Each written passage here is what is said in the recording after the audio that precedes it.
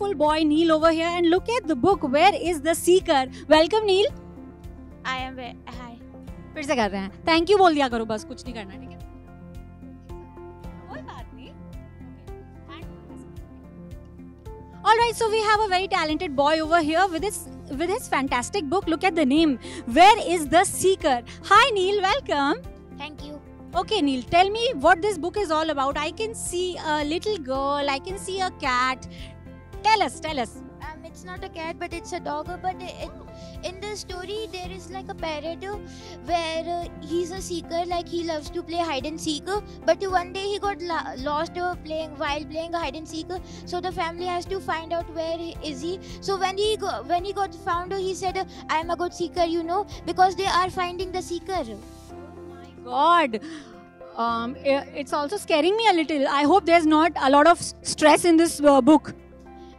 No. So what is the genre of this book? Is it like adventure, mystery or something like that? It's like adventure and mystery. Oh, nice. Just like I guessed. Also, I can see a dog over here. Are you an animal lover by any chance? I'm actually. Also, tell me one thing. Who inspires you the most? Who inspired you the most to start reading and writing? Actually, my pets. So when I saw my pets, I was like, yes, I will write a story on my pets. That's lovely. That's absolutely amazing. And now what's next? What are you planning to read or write next? Like I'm trying to make a series about this. Like this is like the part 2, and there's a part 1, there's a part 4. So I'm working on the part 5. I must say that. But I will work more on other stuff also.